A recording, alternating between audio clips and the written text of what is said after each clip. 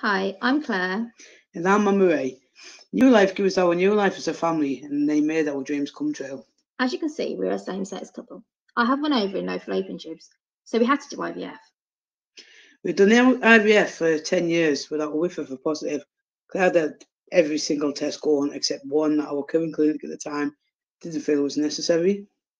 So I researched and researched and researched till I couldn't research clinics anymore. I then spoke to a girl who had lots of cycles herself and highly recommended New Life. From the start, New Life reassured us every step of the way. They answered all our questions and, trust me, had a lot. Explained things to me, with diagrams, pictures. Nothing I asked was too much, and we felt the clinic as a whole generally cared for us and wanted us to have a baby as much as we did. We weren't just a number or a pound sign, and we didn't feel they just threw tests, operations, etc. at us. The previous clinics had. I didn't mention the test that I wanted done at our previous clinic, and it was one of the first things Dr. Draper and Christus mentioned that I had done.